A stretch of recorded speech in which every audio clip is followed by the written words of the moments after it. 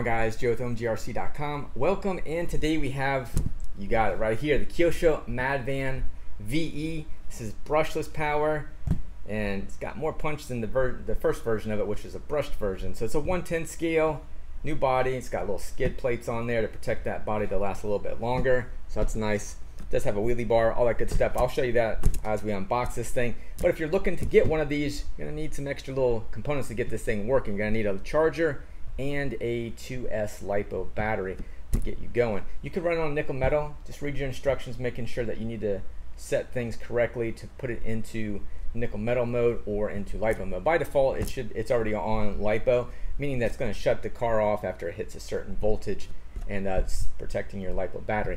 But with that being said, I'll put those links down in the description below so you can get that stuff at OMGRC.com. So we have a few of these left on the website, so if you want to check them out as the recording of this video. So we'll get more in anyway if we do run out, so keep checking back. Now it does come with optional lights that you can add to it, so give it a little bit of extra realism on it. We want to get this thing out of the box. Let's take a look at just the side art, but I'll put those links in the description below so you guys can check it out at your leisure on that part of it. But let's go ahead and skim over it, see what it comes with.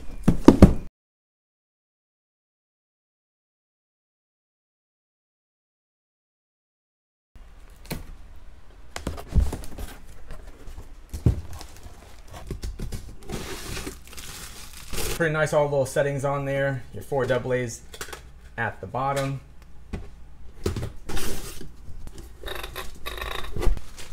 To what's in the bag here before we get to the actual vehicle.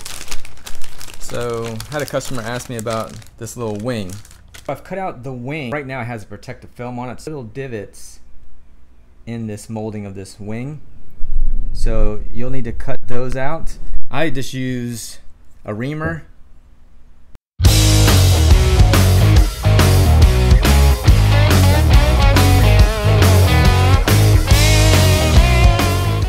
What else do we get in here? We get some other little pieces in here. These are going to be your spacers for stiffening up the shocks, adjusting your shocks as far as the proportion valve that's in it.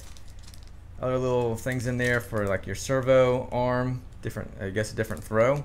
Not 100% sure. These are actually little shock ends that it comes with inside the bag also. Get some little tools, wheelie bar delete. So we'll have the rest where we got to check out these instructions. See what this is all about. Little Kyosho branded wrench. Binding plug. The stickers it gives you, oh nice, they're already die cut out, so that means that you don't have to know this cutting stuff. Follow suit, people. I don't like cutting stuff out. So there is the sticker sheet. So if you get one, there you go, you get one of those. That's cool. See, this is going to be for tuning, looks for a slipper clutch. Rear wing, so you do have to cut that out. The main booklet here, I hope this thing's got, it definitely has a breakdown like if you were putting it together. Go ahead and take this off of here.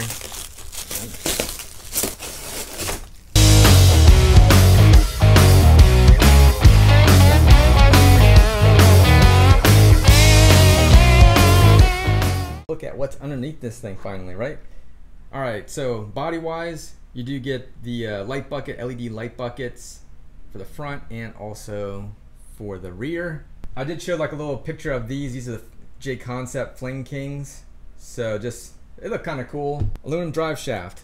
If you had the brushed version of it, this would have been plastic. This one obviously comes with the aluminum one. Steel spur gear. So off and on switch resets is next to it for programming and such. It does have the receiver sitting right next to it, so just kind of hiding out in here. Your servo sitting down there.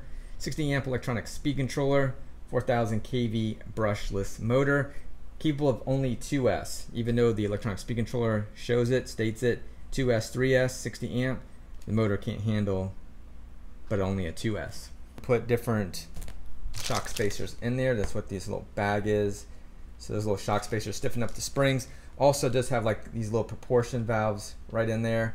So that way, I don't know what's in there, if it's like 4 little valves, you know, it has 4 little holes in it, or you know what it's got. So maybe somebody can drop a comment on that one.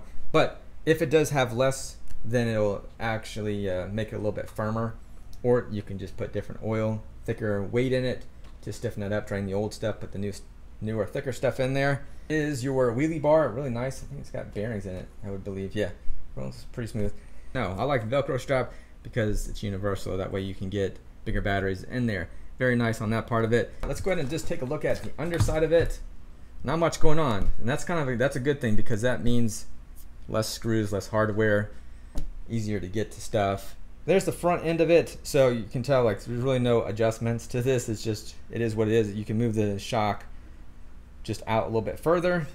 If this is given to someone that's pretty new to the hobby, nice thing, I love these radios. To be honest with you, it's my most favorite RTR radio out there that I've had in my hand. But you can adjust the speed on this thing. So what you can do, let's go ahead and get that glare out of there, is your throttle. So you see where it says throttle here, you can actually turn this dial down and it's going to give it less power.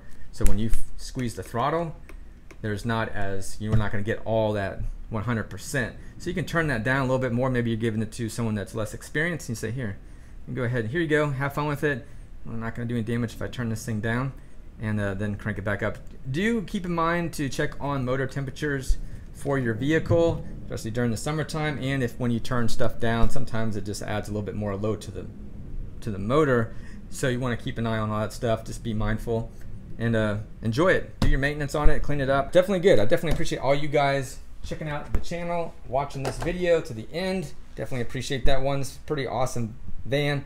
I do have links down in the description below, right to our website, OMGRC.com. Hopefully this video was helpful for you guys. Definitely give it a thumbs up if you liked it. And yeah, we got those links down in the description, so check us out, OMGRC.com. Until next time, you guys take care. Peace.